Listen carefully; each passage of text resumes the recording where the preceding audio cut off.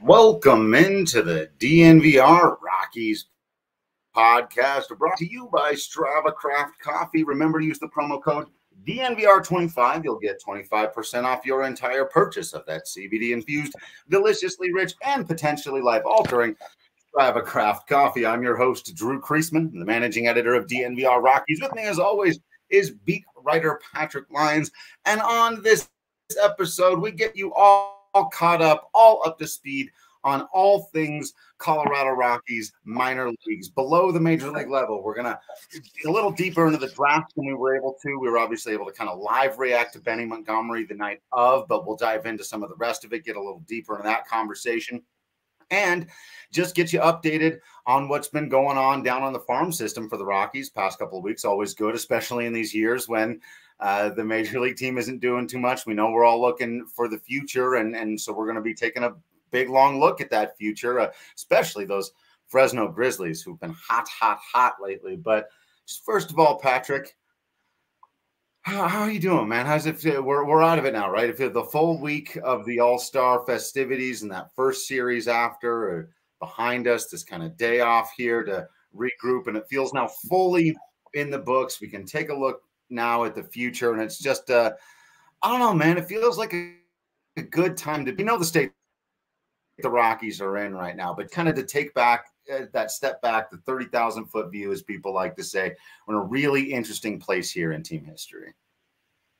It is, and there's definitely some promise right now for the Colorado Rockies in regards to their farm system. This past draft, it might be a future that's more 4 or 5 years away than 2, 3.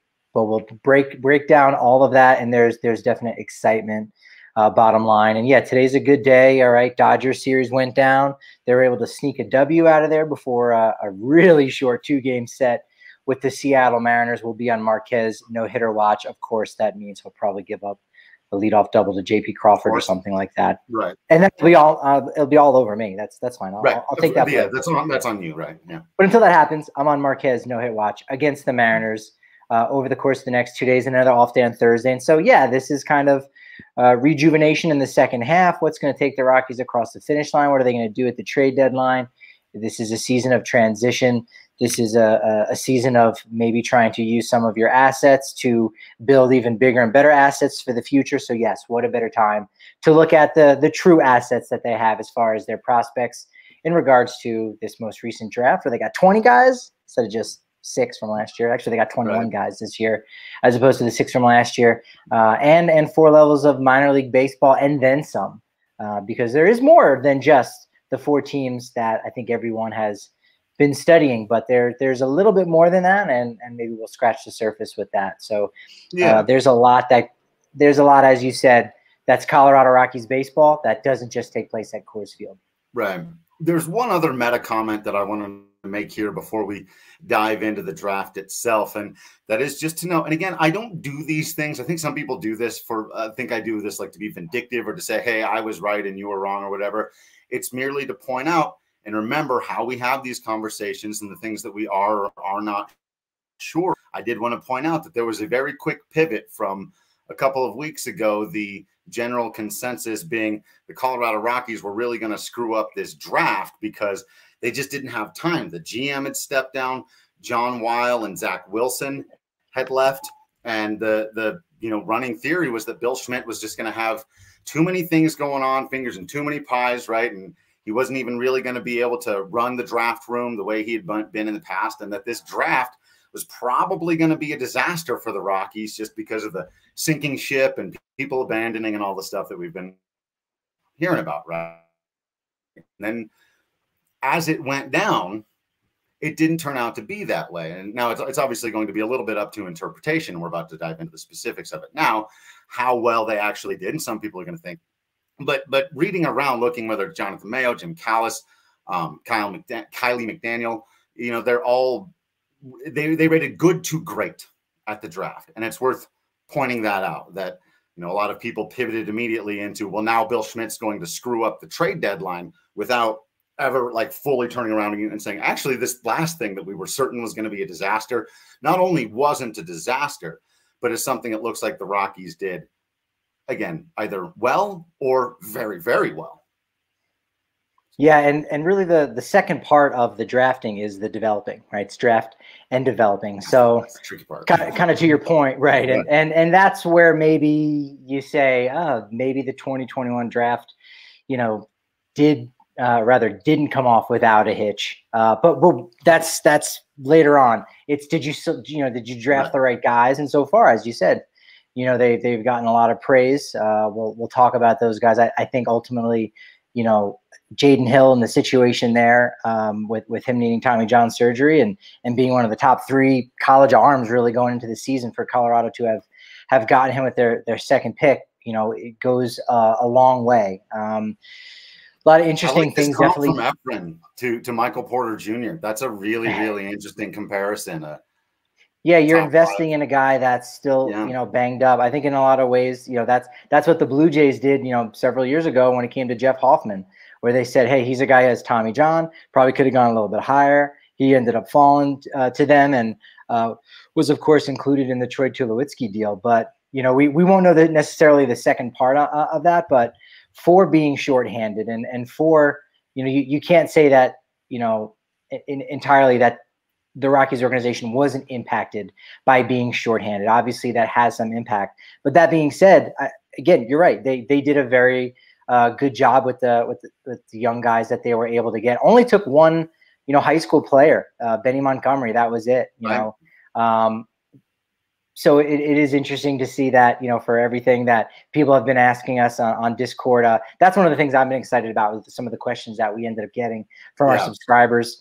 At the DNVR.com. They got a direct pipeline, and we'll address those questions. Where the Angels went 20 for 20 on their draft picks, going with pitching and obviously starting pitching. Some of those guys aren't going to, make it entirely as a rotation guy.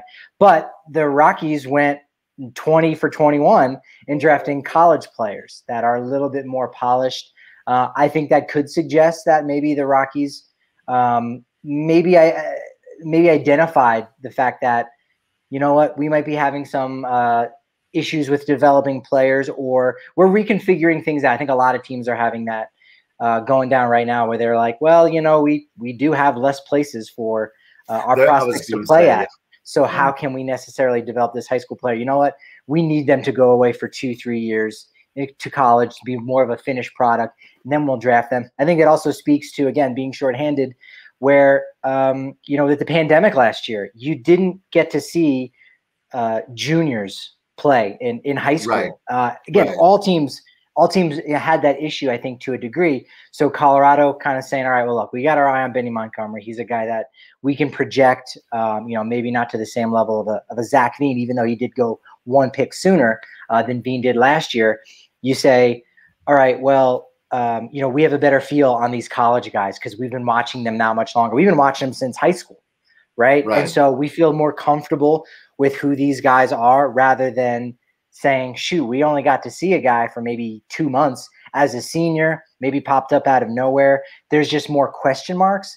And again, all teams, I think, were dealing with that, but I think that's one of the reasons why you saw the Rockies go so extremely college heavy in 20 of their 21 picks. And it was am I out? Where are we going? Am I out? All right. Yeah. So I thought that was a really smart thing for them to do in a lot of ways. Obviously, it comes down to the individual players, but for all the reasons you just mentioned, even especially when it comes to the pitching, when you look at the guys that they've had success with in the recent past, they've been college pitchers like John Gray and Kyle Freeland. And this isn't including the guys that have come over in trades like, Marquez or whatever. I guess that there are other exceptions. Senzatella kind of coming from the DSL and all of that stuff. But, their high school, the Riley Pine and Brendan Rodgers, we're starting to see it now, but it's been a longer, tougher process with him. And so whether it's them not totally trusting their development process or just not even knowing with Zach Wilson stepping away 100% who's going to be in charge of that next year. And you maybe want to have guys who are a little bit more developed. But the other thing that we know is the Rockies actually do have a whole lot of really good coaches at the minor league level too. And the guys who are on the ground level doing the daily work. And it's why guys like and we're going to get into this in a bit, like Zac Veen and Drew Romo and Michael Toglia, and these players are doing so well. And it's like, well, they didn't deal with Zach Wilson like on a day-to-day basis. In the long run, that question needs to be solved. You need philosophy, you need direction, you need all of those things from an organizational standpoint. But on the day-to-day right now, the Rockies still have some pretty great coaches out there working with these guys. So going to be fat. And I think that's a good way, like you just said, to kind of walk in between that line. So let's get a bunch of college guys. The one guy who we're going to dream on his tool set right next to Zac Veen, and we're going to apparently hyper target this outfield defense situation, which I'm very curious about.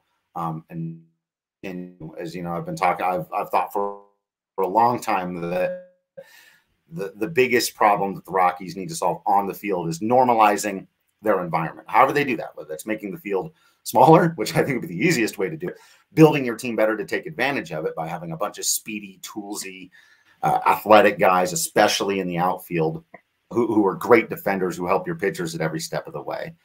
And so if you're going to have those two guys roaming around in the outfield, and that's like the one chance you're taking here, and that's kind of the way you put it. Although Jaden Hill is also a chance. He's a second pick. He's but that's more like with health or whatever. It sounds like all the prognostications I've read have been this guy could have gone 1-1 if he had been healthy. And so again, back to the MPJ comparisons. Does it turn out if he gets his health under wraps? Then you're looking at a great draft here for the Rockies. Yeah, players with Jaden Hill's ability level don't, readily, become available outside of, those early selections. Like the Rockies, lucked out a bit with Zac Veen, falling to them last year at 9. And you say, those guys, typically might not fall that far. I think the same would be true for Jaden Hill. If he wasn't hurt, he might not have been available for Colorado at 8. And you say, well, wait a minute, how is that true? What about Kumar Rocker? That's the one that's the one that we just have to wait and see. I will say that I would have preferred if they did select Kumar Rocker over Benny Montgomery. But we will wait and see, particularly because they did draft, Rocker 3 years ago. He knew he was going to Vanderbilt, so they just kind of did it as sort of a draft and follow. Like, hey, just so you know, we got our eye on you, and that's very common practice. But for specifically to have been Colorado, not another team who never got a shot to even select Rocker, for the Rockies to now go, okay, you can have him now. You actually can have that guy that you were hoping on, and then to let him pass is definitely going to be a story to watch. It'll definitely be an interesting narrative. Mm-hmm. One thing I want to chase down there,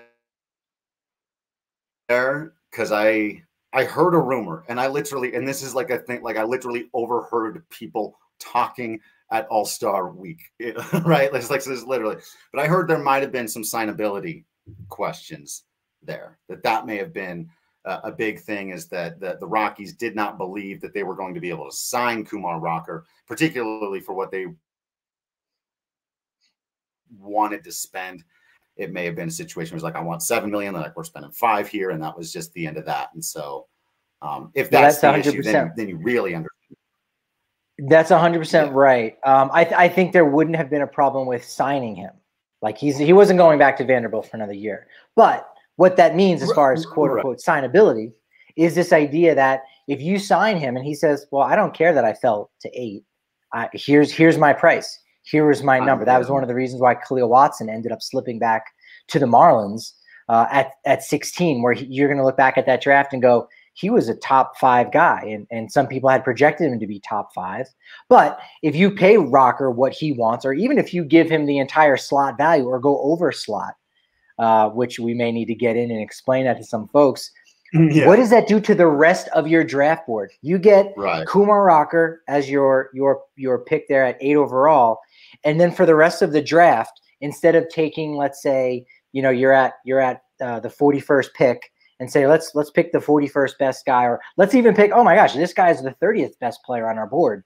Right. He may want to he may ask for 30th pick value. So you have to make up that money at some point. So it's almost like, oh my God, this thing fell to me and kind of is on our plate. If we sign him, if we draft him, we got to sign him.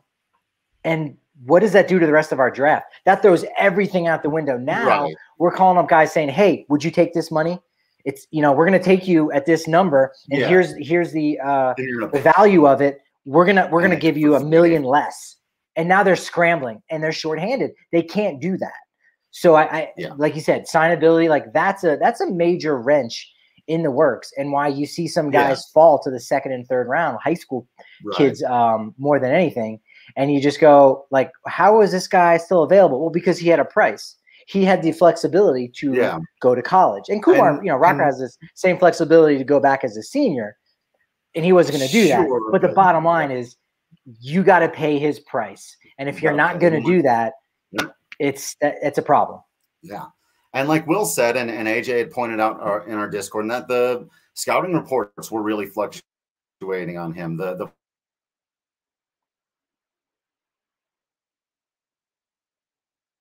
Now, they didn't take then completely risk-free pick. They still chose a super toolsy high school player instead. So it's not like they went risk-free, but they solved at least one of those the problem you were just talking about in a massive way. It took Benny Montgomery and thought, hey, if this works out, this is a perfect solution to one of our biggest problems. If not, well, at least we can take everybody else we want to this draft, sign them, and those guys can really pan out for us. So we're going to get back into the details of some of these other interesting guys in a second.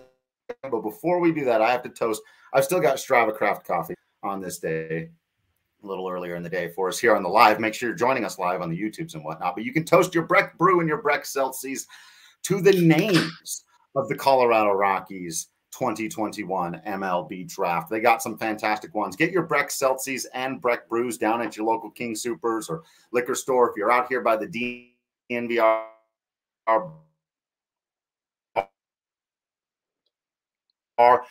you get a much bigger for subscribe.com will send you out a free shirt when you sign up for that annual subscription. You get access to our Discord channel, all kinds of other cool stuff. Do become a member today. And toast how fast Ninja Cow wants to know is Benny Montgomery, and also can we nickname him Mount Benny? So we'd be going with Benny the Jet. Yeah, he's got above average speed, so 60, 65. He's got a lot of two-way upside. I think that's kind of the thing about him, is that one of the players that I haven't heard these comps, but I imagine we will, is Phillies. I think he was the first overall pick in 2016, Mickey Moniak, who was a high school player that almost was a little bit off the board. And again, you go, first overall pick. Oh, is he gonna be the next Griffey Jr.? Is he gonna be like A-Rod? And no, it just kind of fits the scheme and whatnot. And again, he only started scratching the big leagues this past year, and he's been more of a defensive first guy, but he's still developing. And man, it's hard, man. Drafting and developing players in the minor leagues is hard.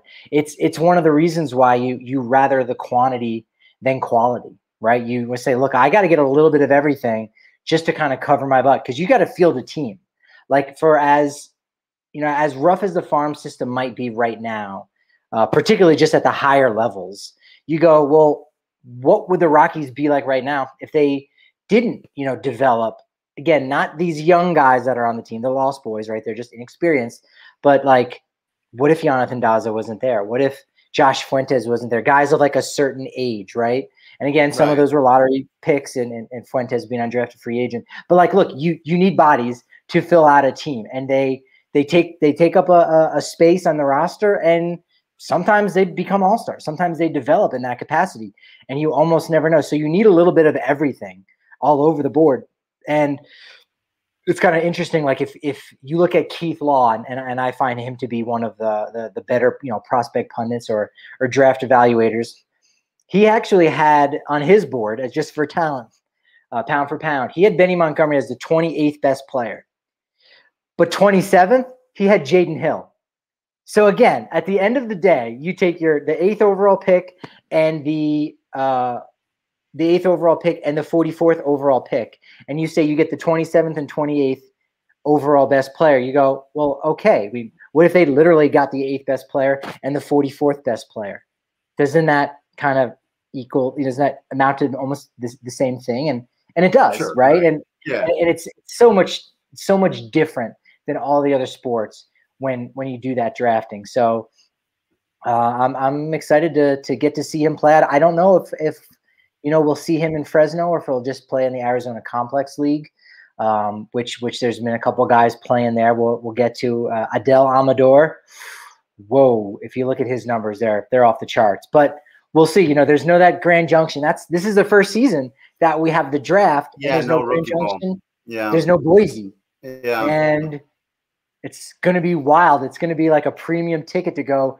I actually got to see Benny Montgomery play. There's not going to be too many folks that can say that this year because of how things go. So he'll probably end up eventually playing in the Arizona Complex League at some point this season. That's essentially short season rookie ball. They've been playing for a while now, but that's like the starting point, right? Right there in Scottsdale, comfortable confines of Salt River Fields. Yeah, I bet they run him out there. I bet he gets out on the field this year. But we'll see. Most of these guys, I would assume, will, again, because as we've talked about, they have college experience, and the Rockies have always been quite a bit more aggressive with their prospects who have college experience. I did mention a second ago, so I want to do this just for fun, go through a few of my favorite names from the draft.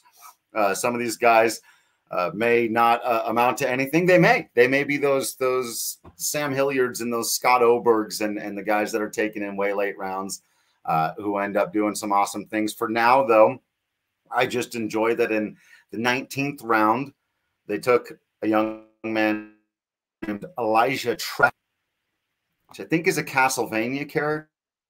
I'm pretty sure Elijah Trest is off to hunt Dracula. Appreciate that. Where do we got a sneaky good name with the 16th overall pick, Braden Ward. I like that. 16th round. Like yeah, that. Braden, BR, and spelled like 16th, sorry. Spelled like Raiden from Mortal Kombat, but with the B. Yeah. R-A-I-D-E-N. Spelled interestingly, it's Braden Ward. Could be the normal name of a superhero. I know who's going to be number one on your list. Or at least it better be number one on your list. Yeah, there's a couple. I don't have them totally ordered. I was just going through. So let's go back up to talk a little bit more talking about Made Brown. So that's not an 80 grade baseball name, but it's a great baseball name. That's maybe a 60. Just McCade Brown almost had to have been a ball player.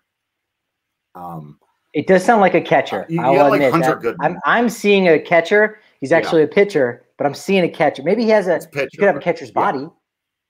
That could work. That's always how you want to be described, right?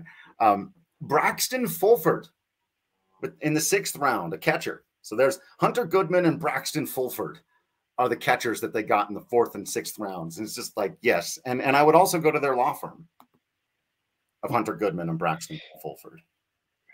Yeah, it should be noted, Hunter Goodman, not related to Drew Goodman in any way. No relation. No relation.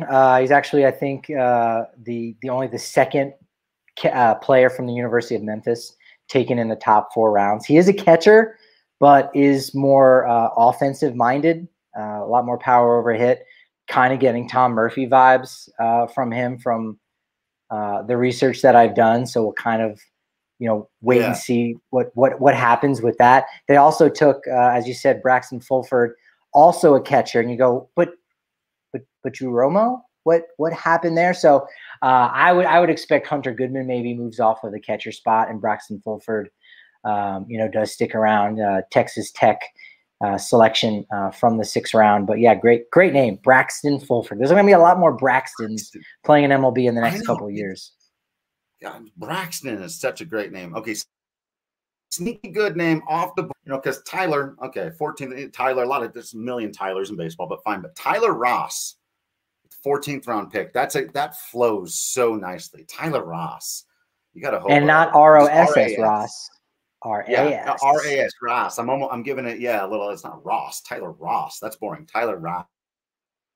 A little spice. All right, runner up for best name from the Colorado Rockies in the 2021.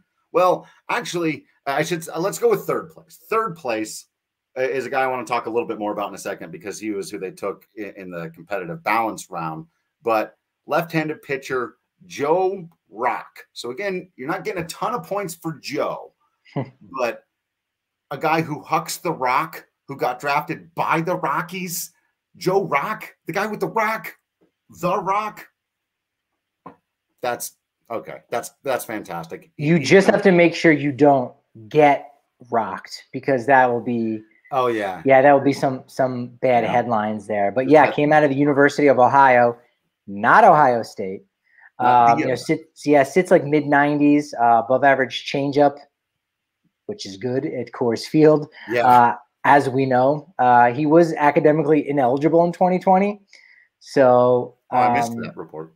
Okay. Yeah, we'll see if Rock lives up to the expectations. Yeah. Loving it.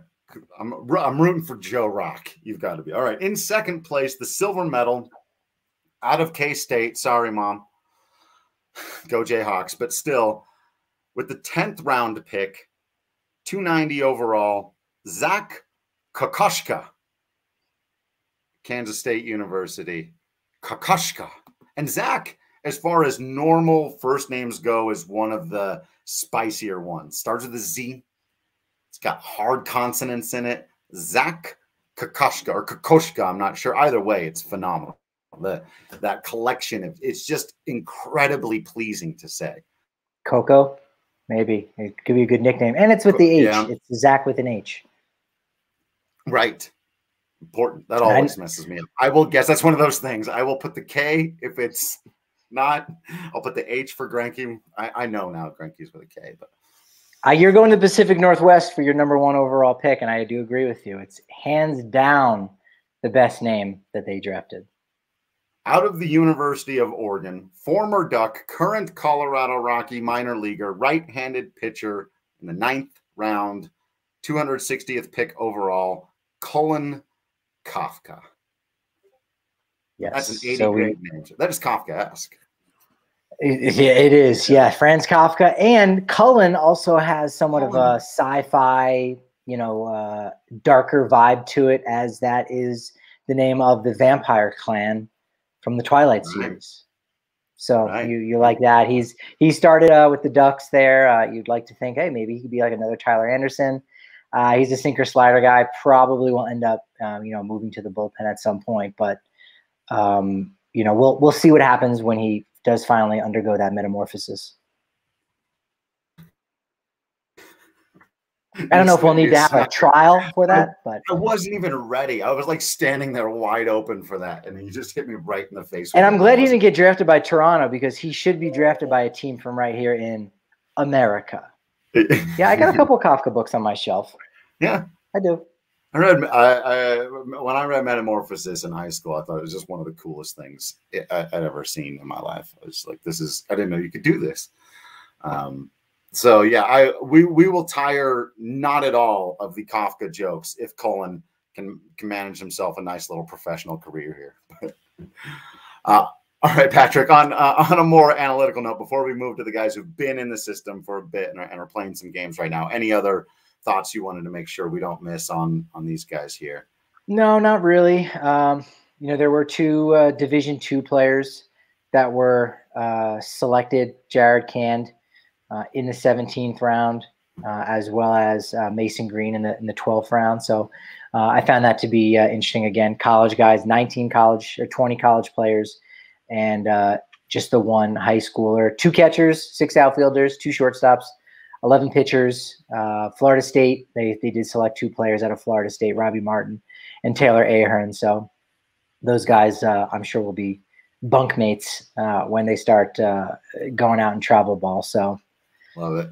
Yeah, good group overall. And again, we'll see what happens, and a lot of it will be on their shoulders and Rockies' development to figure it out. But as far as Benny Montgomery and Jaden Hill go, those are 2 good starting points. I did for Colorado see to go forward. Only one updated, not farms rated, but like of each team's own top 10. I think Jonathan Mayo. It might have been Jim Callis. I'm sure those guys get confused for each other all the time, so I'm going to give them both credit. But they had Benny Montgomery in there at number 2, ahead of Ryan Rollison, behind Zac Veen. So they did not put Jaden Hill in the top 10 yet, though. So I thought that was kind of interesting. But that's what I was. He was their only addition to the top 10, but they did slide him in right in at number 2. So I was like, well, there you go. You want to get those first couple of picks. So yeah, I think that tracks. And again, they did go out on a limb with Jaden Hill because he's damaged goods and he has a little bit of history of injuries. But again, that's what you want to do, right? Once Jaden Hill, recovers from Tommy John surgery, and we start to see him at some point next year, next summer, maybe, then you see him maybe start to move up on the list. He's probably around 15 right now. Actually, maybe a little higher than that. I'd say just outside of the top 10. Yeah. Outside of the top 10, actually.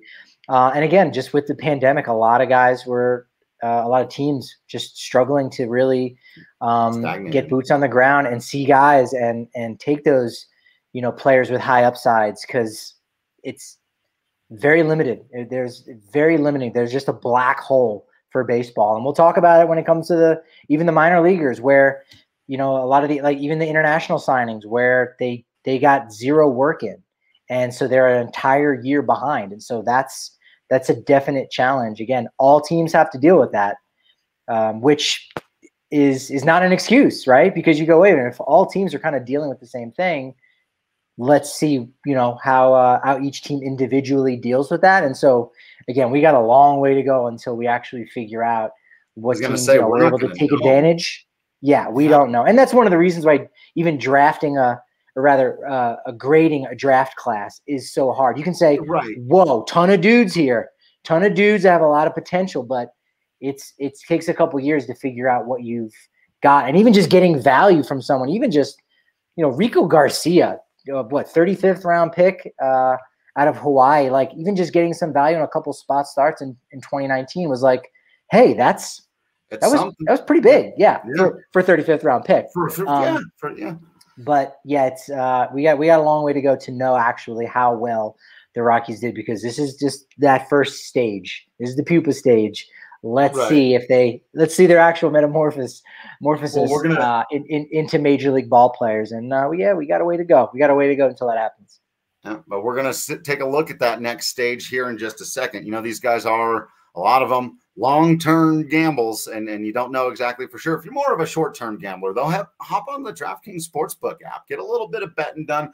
Unfortunately, you cannot bet right now exactly what Zac Veen is going to do in 4 or 5 years, but you can go and bet on tonight's games. I know the Rockies aren't playing, but nice times. Sometimes when you're watching baseball and it's not your team, DraftKings Sportsbook is one of the best ways to make it interesting. Pick a player to hit a home run, pick an over or under on a pitcher you like or dislike to get strikeouts or not get strikeouts.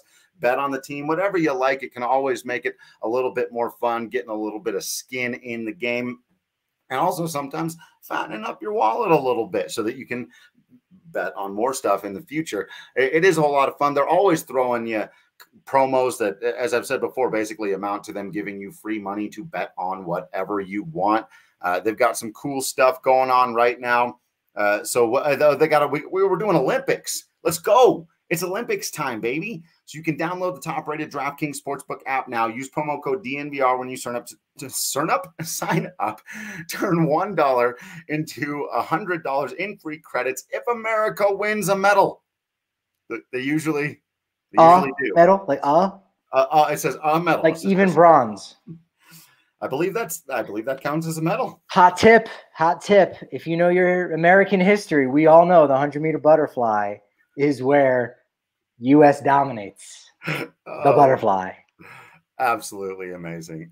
So do indeed get in on this one. If you've ever been hesitant, like, look, I want to make sure I get a slam dunk. If America wins a medal, you'll turn $1 into $100 in free credits. It's code DNVR to turn $1 into $100 in free credits for a limited time only at DraftKings Sportsbook. Must be 21 or older, Colorado only, new customers only. Restrictions apply. See DraftKings.com/sportsbook for details. If you have a gambling problem, call 1-800-522-4700. Mark's got Gaussman for the win tonight. There you go. That's a great pick. Taking a Colorado kid. Gotta love that. No. All right, Patrick, let's start here. I do want to talk about the farm system overall, but we do, quite frankly, have to begin with the Fresno Grizzlies on fire right now and doing some really extraordinary things. They are. They have the best record in. I'm still going to call it the Cal League, the California League. I can't really break that cycle, and it doesn't hurt anyone either. It's just they've calling it Low A West, right? Incidentally, as I was going through looking at stuff in Double A, they have Double A East, but then there are Triple A East, and then they're within Triple A East. Each division. So there's AAA East Northeast, AAA East Southeast, and AAA East Midwest. And it's just, we get it. You're going to put branding on it. You're going to have, the Breck Brew division. Until you get to that, I'm going to call it the Cal League. Yeah, they got the best record down there at 45-21. I think they've already won 25 games on the road. Yeah. So you can lock them in for the best road team in the system. Incidentally, I think they have the third best record in all of minor league baseball, tied for the third best record in all of minor league baseball. Durham Bulls, Tampa Bay have a better record. Bowling Green Hot Rods, I think, a tie. So yeah, they're just dominating right now, and I'm really interested in seeing what they do going forward because a lot of their better players have been recently promoted to High A Spokane. But we can still talk about some of those guys, and really, when you're talking about Fresno Grizzlies. Right now, you have to start with Mr. Zac Veen, the 9th overall pick in the 2020 MLB Draft. Yeah, and this is what we're saying, right? So a year later, here we are. We were all excited. Zac Veen fell to him, but then it's still Toolsy high school outfielder. Let's see what happens. He's got to prove it. He got off to a slow start, as you mentioned. No rookie ball, all the other things that we've talked about all episode. And so a little bit of a slow start, especially when it came to the slugging. It seemed like every time he got on base, he was stealing, and he was getting a ton of stolen bags. Yeah. But he really wasn't hitting the ball hard. But he's come out of that slump in a massive way. He's gotten on base in his last 15 games. He's brought his season line up to a 282, 399, 489. He's still are hoping for more slugging there, slash line. But that's an 888 OPS. He's stolen 27 bases and hit 9 home runs. And again, I believe all 9 of those home runs have come in the last month because that first several week stretch that hit any.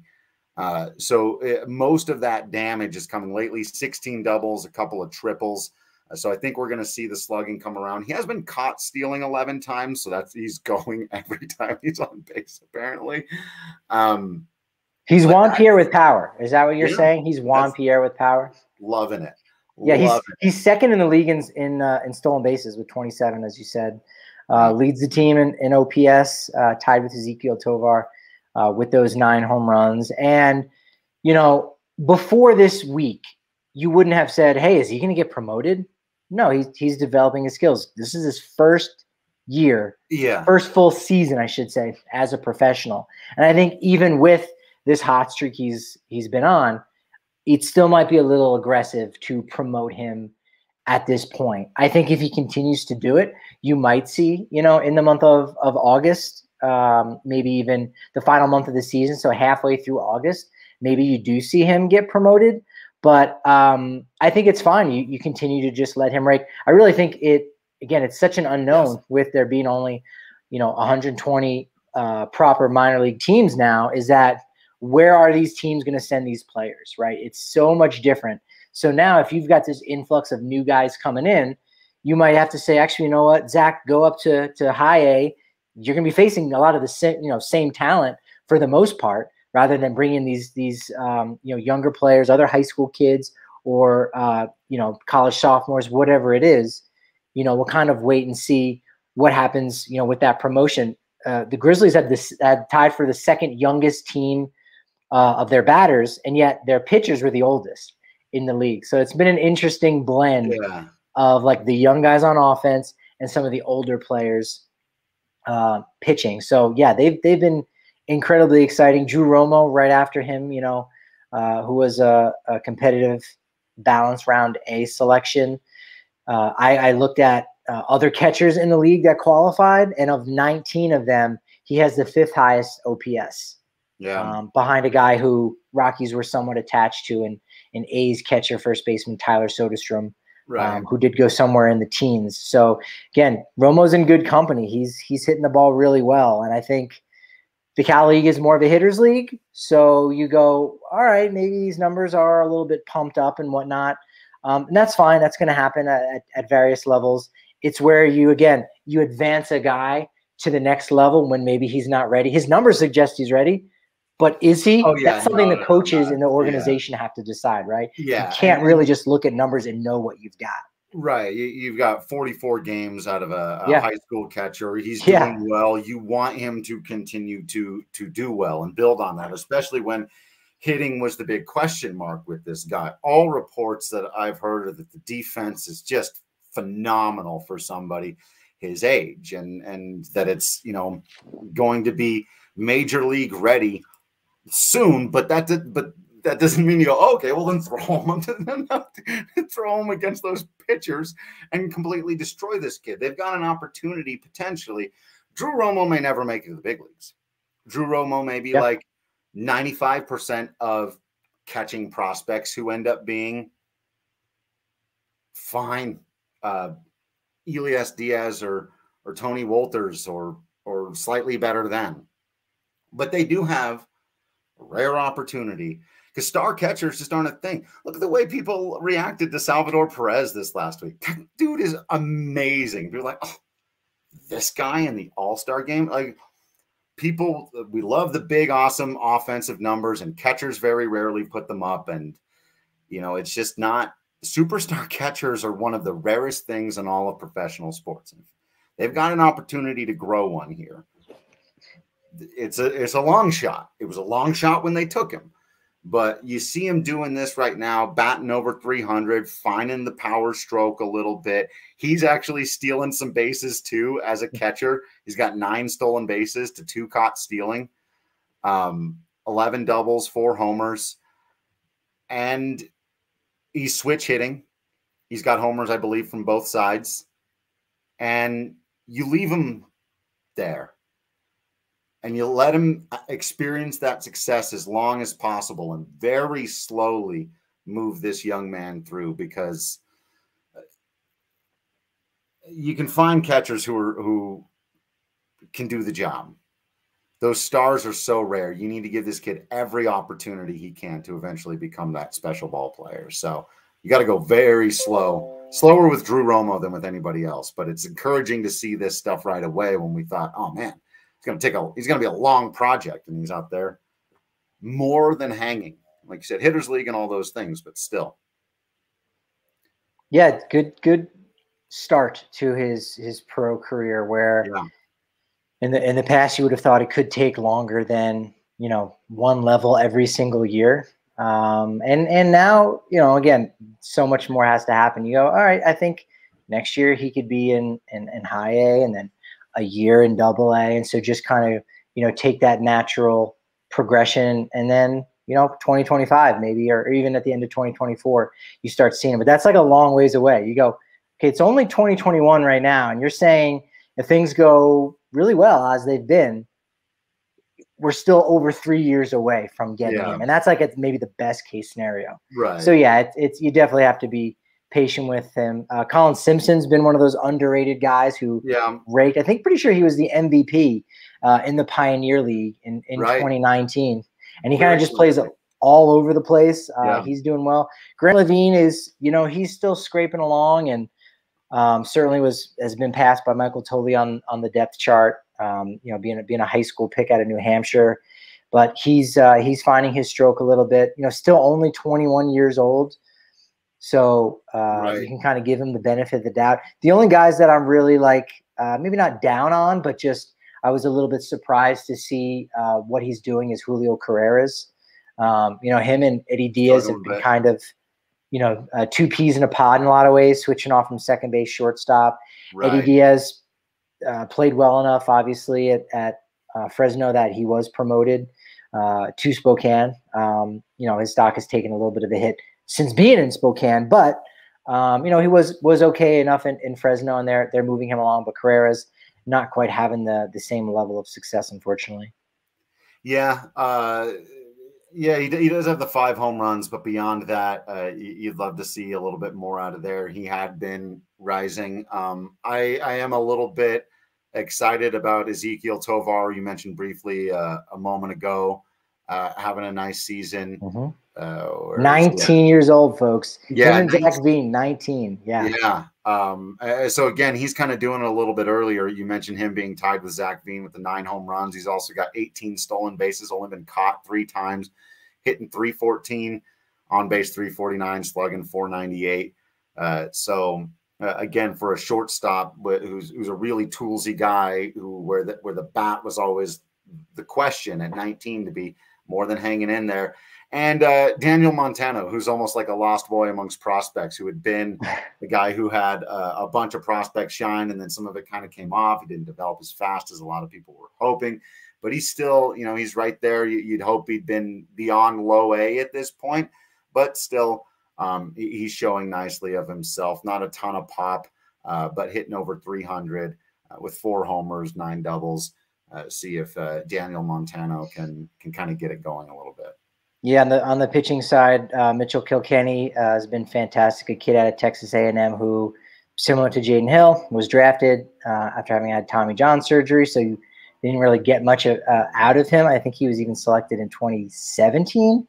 Yeah, and didn't make his debut until 2019 with Grand Junction, and so he's finally healthy. He's been since promoted up to Spokane. Same thing with Will Etheridge, another college arm that had a 32-2 strikeout to walk ratio. So 16-1. Like, that's otherworldly. So he's good, moving along. So we've just seen a recent like spat of promotions of these guys from low A to high A, probably at a much higher rate than we would typically see out of almost any organization, I think, particularly for the Rockies. But again, with everything being so strange and kind of a lot of people getting pushed out of the game with one less level, it's, hey, you know what? Let's move this guy on to the next spot, and let's just see if we can kind of ram things up and really make up for lost time on everything that was, 2020. So Fresno's been the highlight. Fresno's been the highlight so far.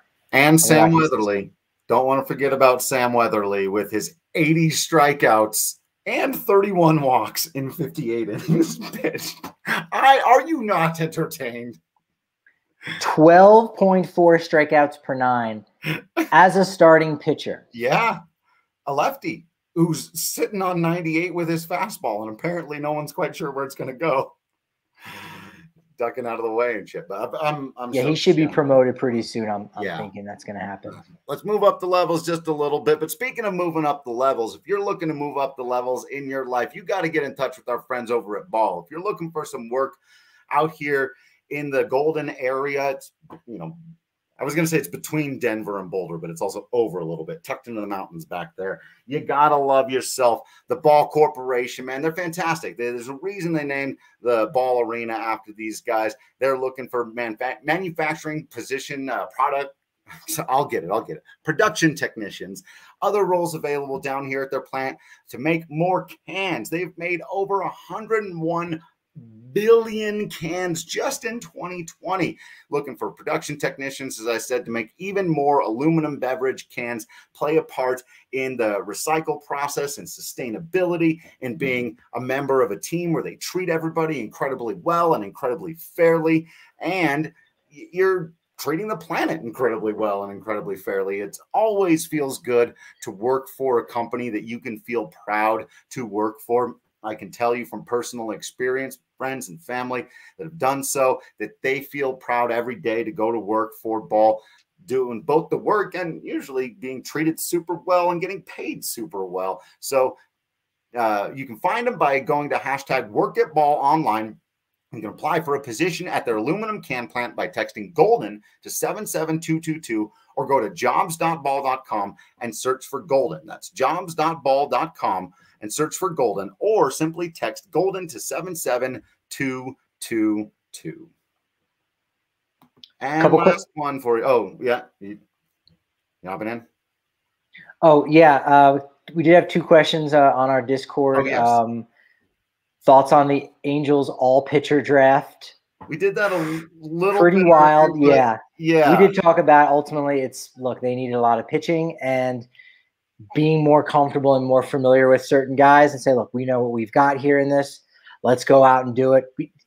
Teams can also sign from the independent leagues. So there are still guys that are out there. It's almost like transfers like in soccer. So they'll be able to do that. But look, sure. So we got more opportunities to throw that dart and hit a bullseye if we just have 20 pitchers for right now and we can figure it out. So far, I work with Reed Detmers. He might even be up for the second half of the season. A guy that the Rockies we were all excited for Reed Detmers last year. We were going to take him if Veen hadn't still been on the board. Actually. Absolutely. And so Detmers is already doing really well in AA. So it's more about the Angels kind of needing to fill that role.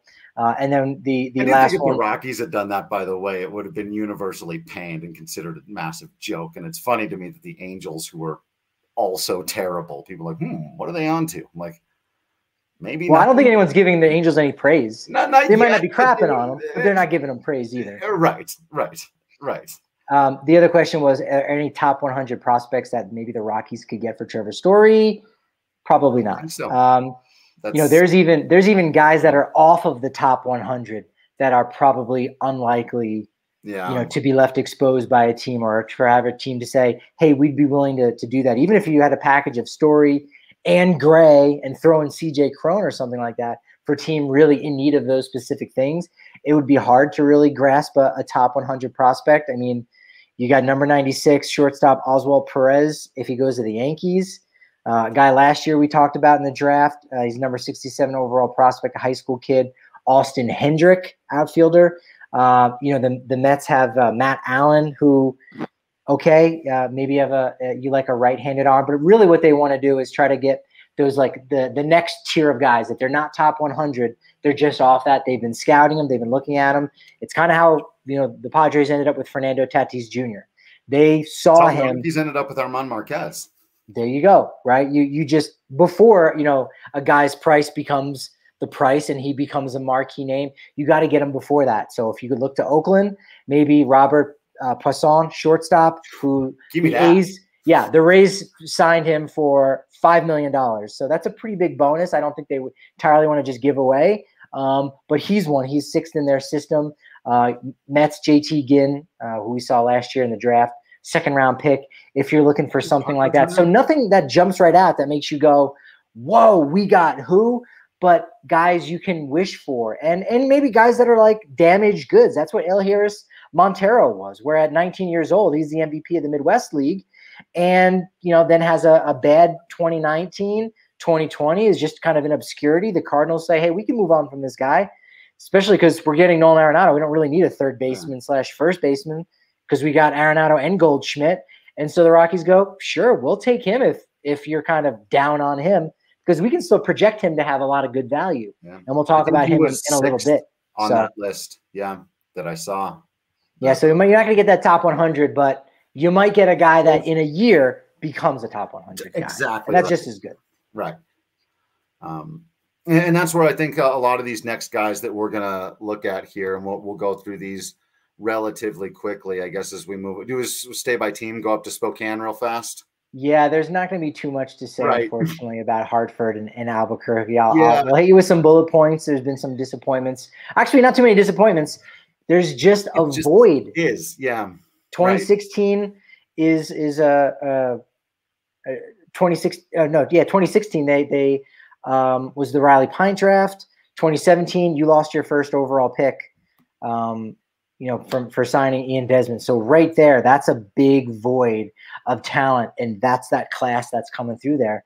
And so it's lackluster, and there's an explanation. But Spokane also has a really good squad. Willie MacIver was promoted to AA. He was doing great. A name a flash from the past, Hunter Stovall. Yeah. He now leads the team in OPS. He's back. He's a guy that, again, he's a good organizational body to have. Toglia and Brenton Doyle have been kind of the leaders of the team, batting in the middle of the order. Toglia does lead the team in home runs and is tied for second in the league with 11 homers. Aaron Schunk has just been okay. Yeah. Isaac Collins has really been the one where if you say, hey, well, of the names that I don't know, Isaac Collins has been the guy. He's another one who did get started out at Fresno. He's since been promoted to Spokane, hitting towards the top of the order, doing really well at the plate. Middle infielder, second base type that wouldn't shock you if they gave him the Garrett Hampson treatment and you stick him in the outfield for a little bit. He's been all right. Daniel Montano is now playing at Spokane. Right. Pitchers, Chris Olivares, he's holding up his own, ERA north of 6, but again, he's one of the youngest players in that league. Pushed faster on purpose. They've challenged him, and they're expecting that. So yeah. Yeah, Nick Bush has been somewhat of a sleeper starter. He has been promoted to Double-A. So again, you're seeing these guys where they've had at least a little bit of success. Most of it you have to believe is legit. And even if it isn't, maybe you just go, look, we got to create room for other people. It's kind of similar to, when I was a younger man and I was into umpiring. I had an uncle who hammered it into me, like how difficult it is to be an umpire, that lifestyle, and how you could be the best AAA umpire. But if you're one of the older ones, you could just get pushed out because it's a numbers game and say, look, this guy that's 2-3 years younger, he needs to come up. And he's the young guy. You're the old guy. Yeah, you're great. But you know what? You just get pushed out. And so we're seeing these guys get shifted. Not happen.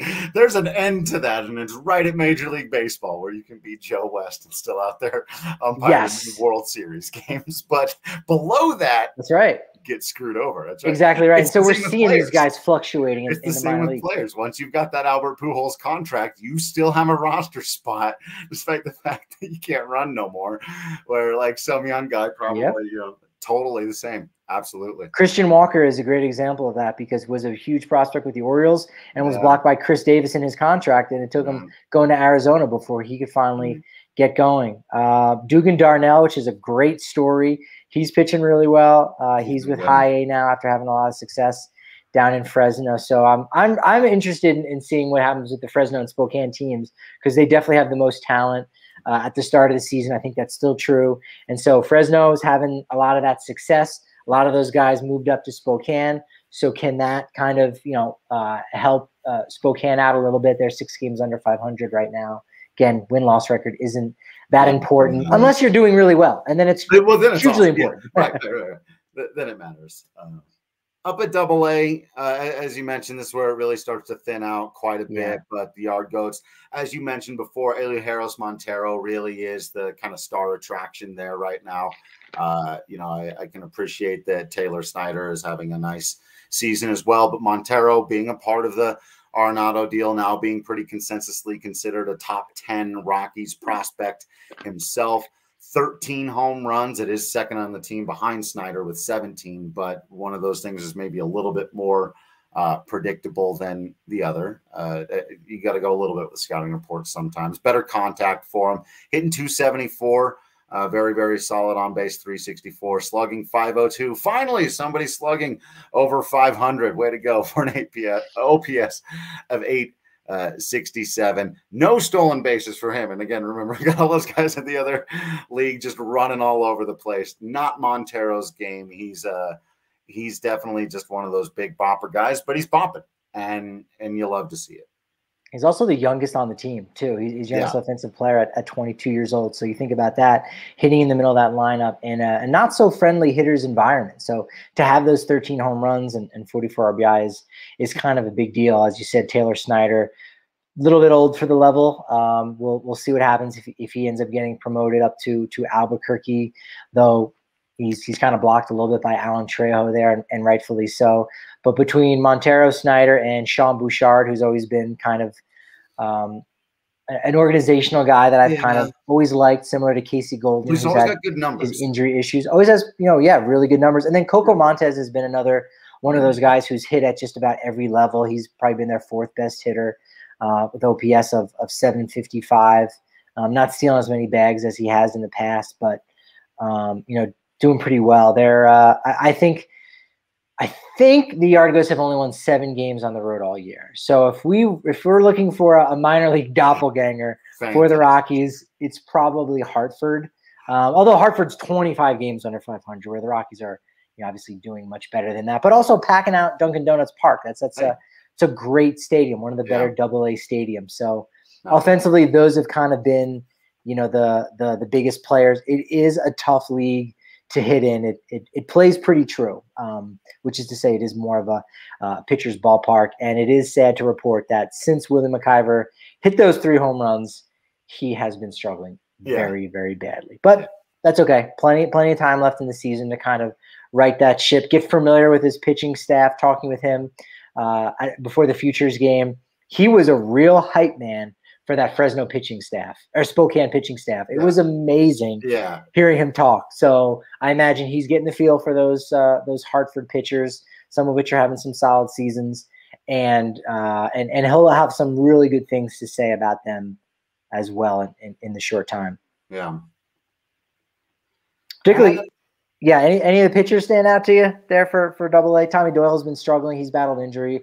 He's been on the IL since June 29th. That's been unfortunate. Ryan Feltner pitched really well at Spokane, 2.17 ERA. Still been really good at Hartford, 3.64. So you like what you see at that former Buckeye. Carl Kaufman was promoted after 2 really good starts in Spokane. Does have an ERA north of 10. He's a former second-round pick in the 2019 draft who was shut down because he had a very long season at the University of Michigan when they went to the College World Series. So, pitching kind of figuring out a couple things there in Hartford. Yeah. The biggest thing there is that Carl Kaufman was promoted. Beyond that, you like to see that. You're going to deal with that. He's going through his Ryan McMahon first months at Hartford experience. Yeah. And then up to AAA, the Topes. I don't like that as a short. That's the Topes. Topes. That's bad. Last place, but not 25 games under. They're only 11 games under 500. And even just sort of generally frustrating performance. I think the only one, and it's like you're really going to get excited about this, but actually, yes, even though the numbers are not the best on the team at all, for me, it's Ryan Valade is the guy that you're excited about because, again, he's hanging. You look at a 254 batting average, 325 on base, 366 slugging. He's only got a 691 OPS. That's not good, but he's one of the younger players in the level. He's been very quickly moved through the Rockies system. He's changed position a couple of times, from shortstop to third base, from third base to left field.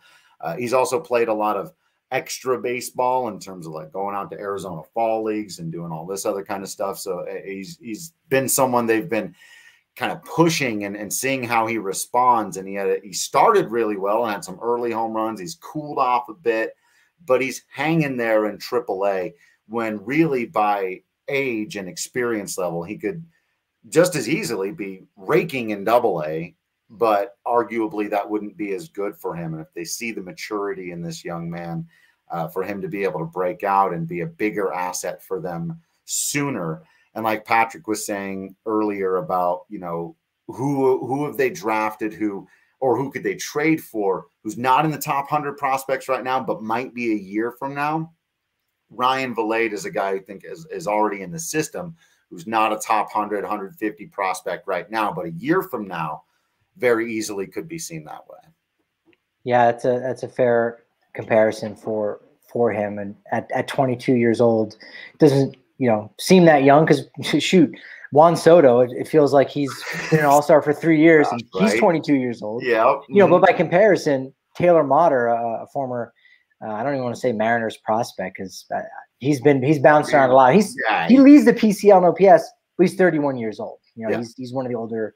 He's the oldest guy basically on the team. So it is wild to think there's a 9-year separation from that. So yeah, the numbers aren't great, but I'm not too concerned. And that's another thing too I wanted to point out for anyone trying to evaluate players. What you can do is if you go to like a league website, you can find out what the league average is. So like again in the PCL where everyone has 15 home runs after the month of April, you go, well then who's really above average? If everyone has above average numbers, they can't all actually be above average.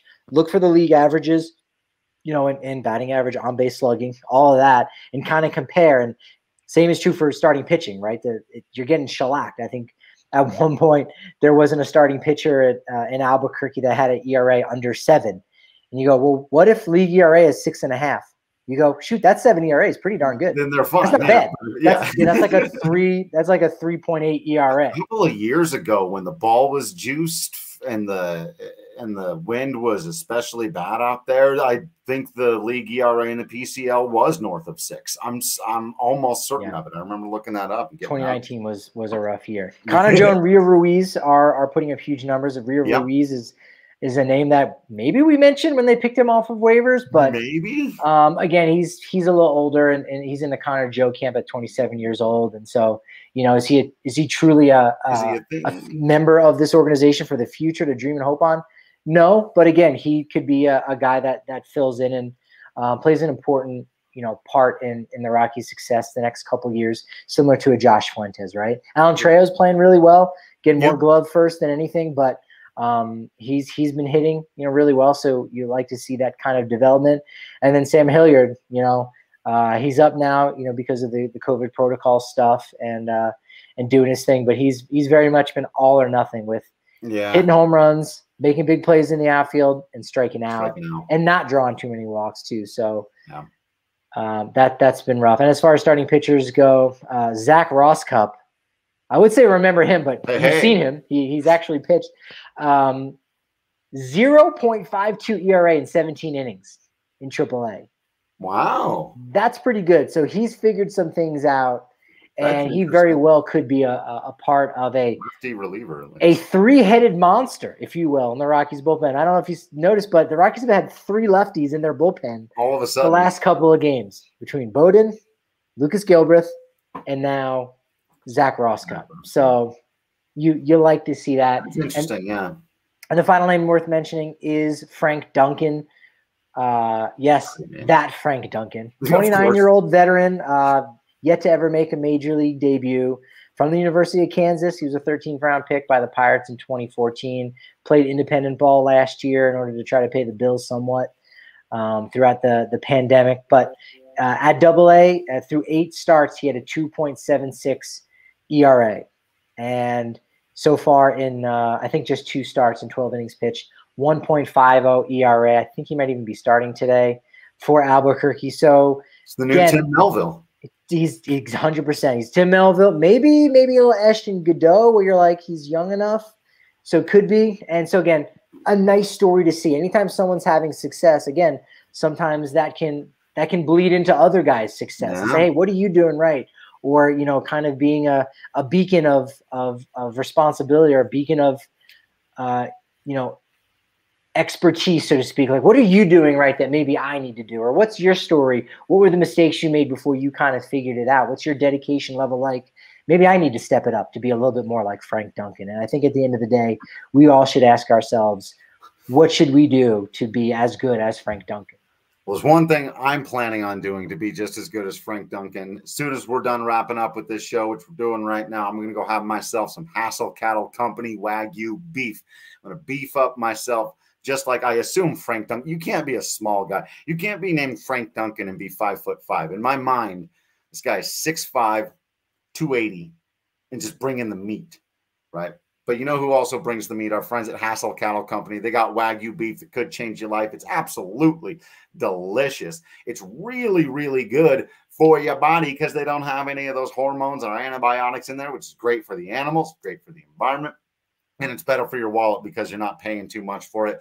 Oftentimes, you're paying less than you would for much grosser beef that's not anywhere near as good and is pumped full of nonsense at the grocery store. So don't buy your beef at the grocery store. Go to HassellCattleCompany.com. That's HASSELL cattlecompany.com. Use promo code DNVR10. You'll get 10% off. And if you order over $200, you'll get free shipping. I cannot recommend it more highly. I'm not joking when I say they make up at least 60 to 70% of my diet these days. They should make up at least some percentage of yours. Again, it's HASSELL cattlecompany.com. And all these young prospects, farm system needs to get beefier. they all need to get beefier. Can't wait for the day that Zac Veen and Benny Montgomery beef out, and they're both 6'4", 6'5" monsters with elite speed and above average power. Ready for those days in our future at some point. So, and we didn't mention, there was one last name I guess I wanted to, Ryan Rollison, who did have to get shut down for the rest of the year, who had been promising, and it's very frustrating. Colton Welker, who we know also, is out with the suspension thing, and while both of those things are very frustrating, I don't think either has had much of their ultimate timeline delayed by more than we probably would have seen them both debut this year, like in September, almost certainly. Yeah. But I still think we're going to see both players at the beginning of next year, depending on how the roster is shaking out and all of that. Both of those guys could have a shot to make the team out of camp next year. So while it's delayed, by a month, probably by this particular September, and it's frustrating and it's irritating. Luckily, both those guys had quite a bit more polish on them than some of these other, like if Zac Veen was hurt right now, that'd be so much more annoying.